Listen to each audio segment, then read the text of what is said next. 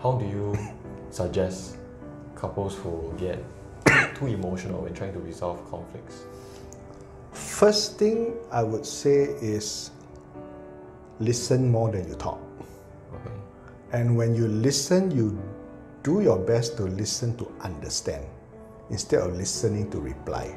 Okay. So while you are listening to your partner speaking, do your best to understand where he or she is coming from, what they are actually trying to get across to you about themselves and their situation, or the situation you're both facing.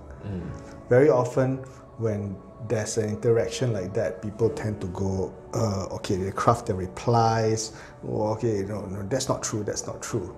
So when it goes on, you're not listening to understand, you're listening to reply. So I would say first is listen to understand. Then after that, when it's over, then don't interrupt your partner while he or she is speaking. Yeah, that's the first thing I would say to be able to get across the communication. Okay.